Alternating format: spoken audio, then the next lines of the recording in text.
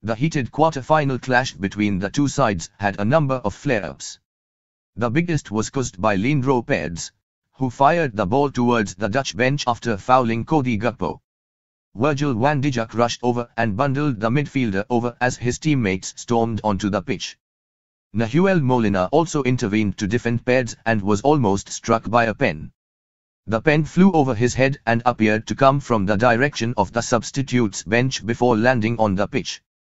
There were several fisty moments in the game and referee Mateu Lahoz dished out 17 yellow cards in total, a World Cup record. Argentina also goaded their opponents immediately after sealing a penalty shootout win. Messi was unhappy with the officiating and said of Lahoz after the game, "I think that FIFA cannot use this referee for this type of match because he is not up to the task."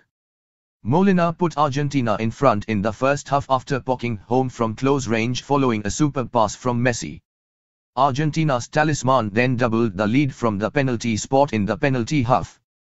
But the South Americans were forced through extra time and a penalty shootout after Wout Weghorst struck twice late on.